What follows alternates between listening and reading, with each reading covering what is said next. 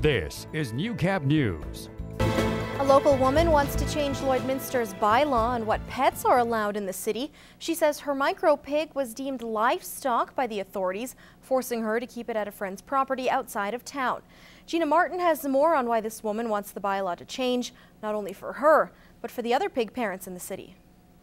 He's spoiled, rotten, and he's very house trained and gets along with anyone. There was a time when Arnold the pig roamed this room and greeted guests on a daily basis. But one summer's day last year, everything changed. Someone called in and said there was a pig in Lloydminster, and they came down and they basically told me that a pig is a pig. They being bylaw officers who told her Arnold was not considered a pet. She was first given a warning, then a ticket a month later after Arnold was spotted again. It was then she decided it would be better to keep him outside of the city for the time being. Micro pig is not livestock, it's actually a pet. It was bred down to be a pet, it's not for meat. According to bylaw 17/2015, a pig is considered as livestock, which nobody is allowed to keep in town, except if part of certain organizations or approved to do so by the city manager. The bylaw also categorizes other animals like sheep, goats, and chickens as livestock as well. The Waltons will be fighting their ticket in court on Wednesday, where they hope the judge will understand where they're coming from when it comes to Arnold the pig.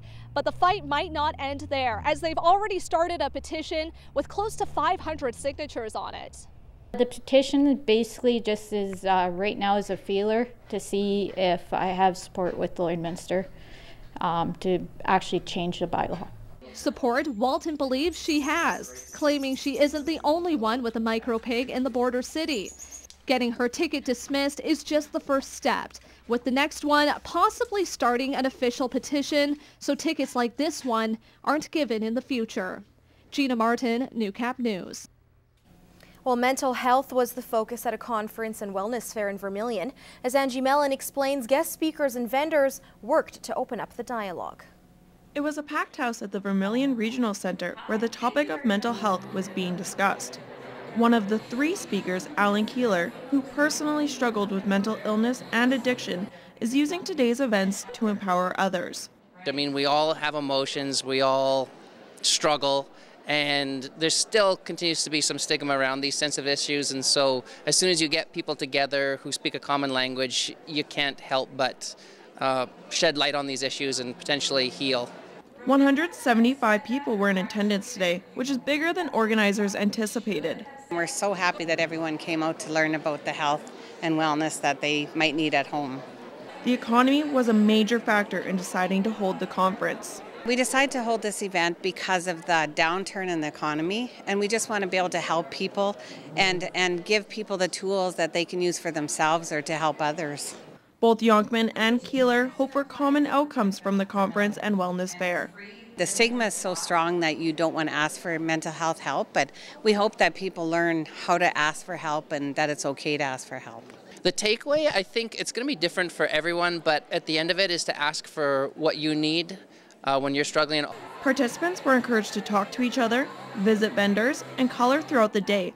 The plans for next year are already underway. We already looked into speakers for next year, and we just hope everyone will return and we'll keep connected with the ones that came this year. The conversation on mental health doesn't stop today. Tomorrow kicks off Mental Health Awareness Month, and the Lloydminster Region Health Foundation has a special announcement. For Newcap News, I'm Angie Mellon. Well, we have 2 puppies and a cat for adoption in this week's pet project. Cinnamon and Ginger Snap are both 4-month-old pups, while Ladybug is a 2-year-old domestic short-haired cat. Here's John from the SPCA.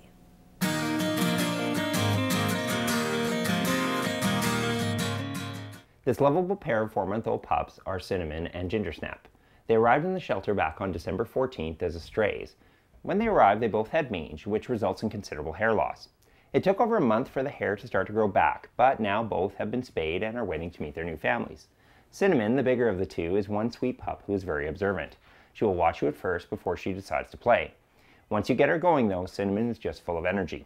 Ginger Snap, on the other hand, is always full of energy. This is one enthusiastic young lady. She just loves to play and absolutely loves to meet new people. Both of these girls would make a welcome addition to any family. So stop by the SPCA and meet this wonderful pair today. This beautiful feline is Ladybug, a 2-year-old domestic short-haired cat. Ladybug was brought to us as a stray along with her litter of kittens back in October. Her kittens have all been adopted, and now it's Ladybug's turn. Ladybug is a very quiet but loving cat who absolutely adores people. The minute that she sees you, her ears perk up and she's rubbing at the kennel door waiting for you to take her out. Ladybug's idea of a perfect day is relaxing, staring out the window, and soaking up the sun. In between cat naps, she loves to curl up next to you and get some one-on-one attention. Ladybug is truly a wonderful cat that is so full of love. Once you meet her, you won't want to leave without her. So what are you waiting for? Come down to the SPCA and meet Ladybug today.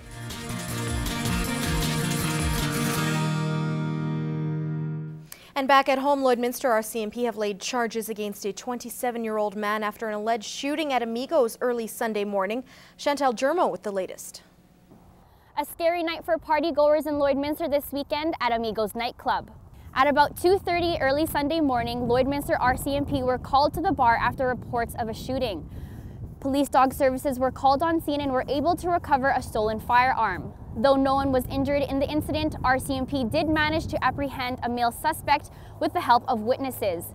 Now 27-year-old Guled Mohammed of Edmonton faces several charges, including careless use of a firearm, possession of a prohibited weapon, and the possession of controlled substance.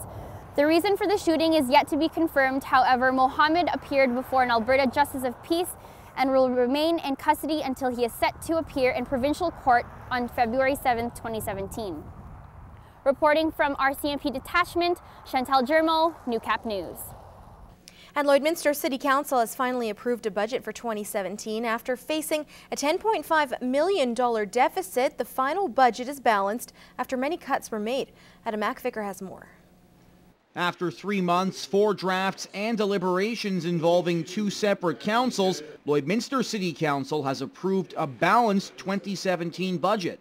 Administration really went back through each team, each department, with a fine-tooth comb and really looked for efficiencies. The $78 million budget includes an expected municipal tax increase of 4%, generating over $23 million from property taxes to maintain essential services. As people will say, you campaigned for a zero tax increase. I certainly did. But as you can appreciate, and I think they can appreciate, if you get to your bank account and the balance is zero, you have to do what you have to do to keep the business open. The budget also features a stormwater user fee expected to generate $2 million.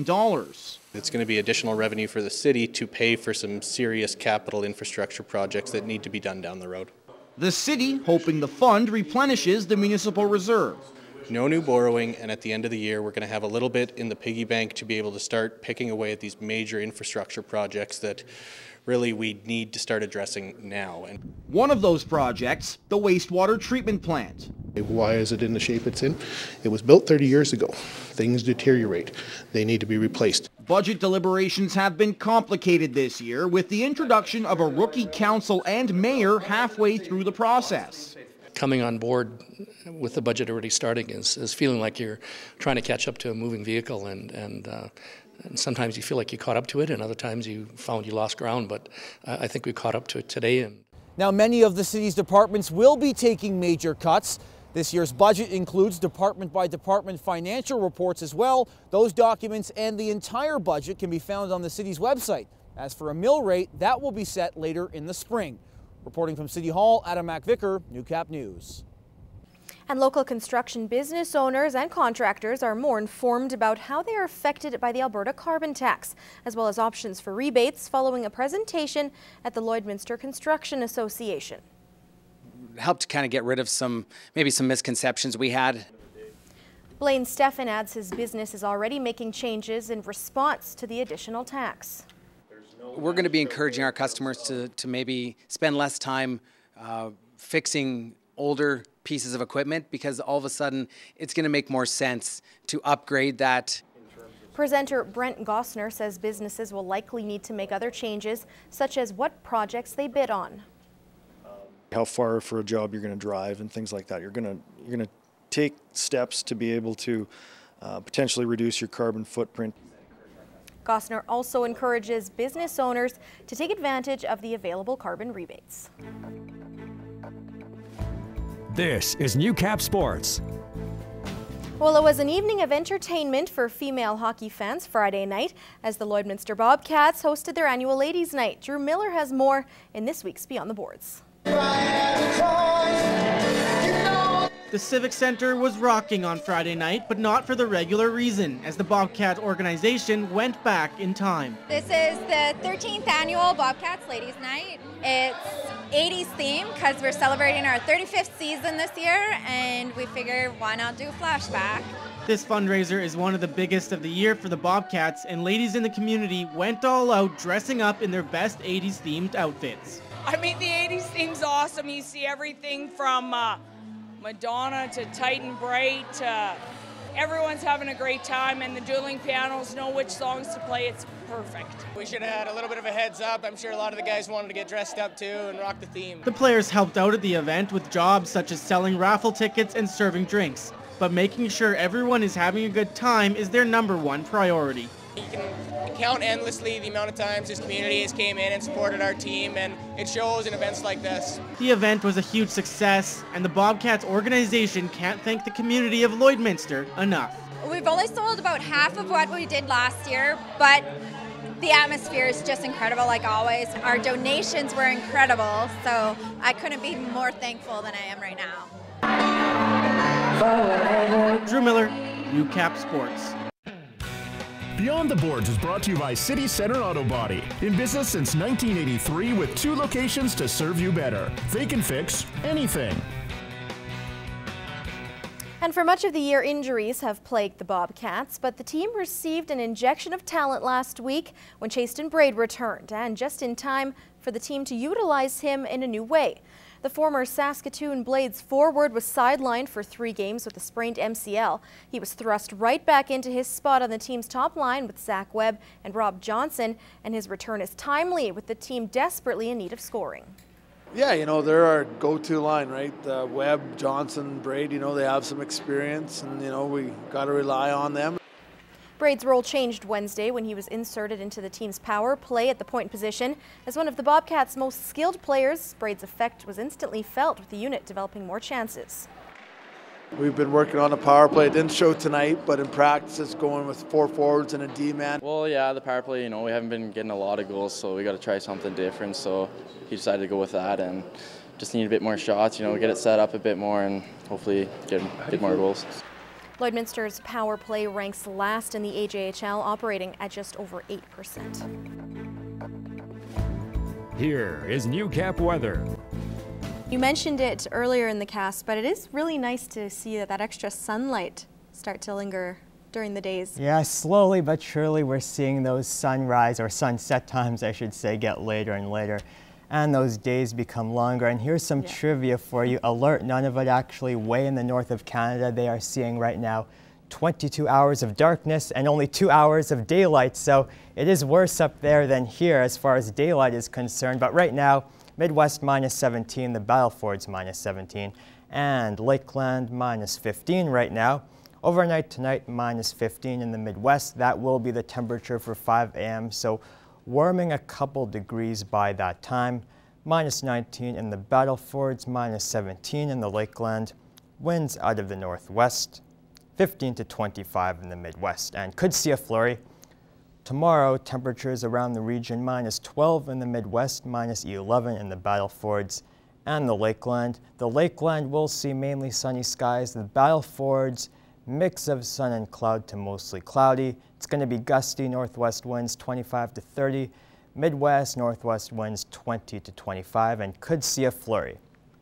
Across our region, tomorrow at about 4 p.m., in case you missed this map from earlier, -15 in Isla Crosse, -16 in Green Lake and Meadow Lake, -12 in Provost, -12 in Wainwright, -12 if you are watching us from Vermilion tonight. Hello to you guys.